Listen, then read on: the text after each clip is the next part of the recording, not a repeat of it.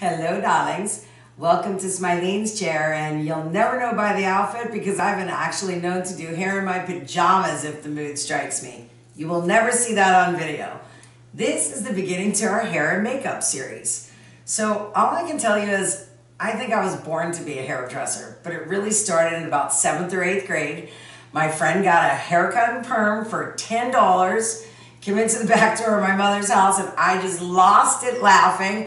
All I can think is, she looks like a Qtip. Well, she cried, and I thought, I can fix that.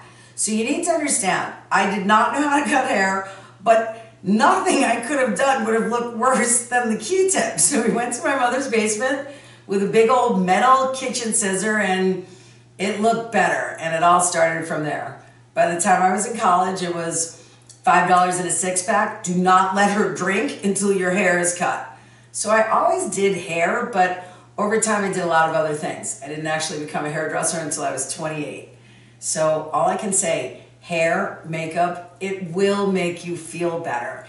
It's such an easy thing to try and change. Remember, try something new.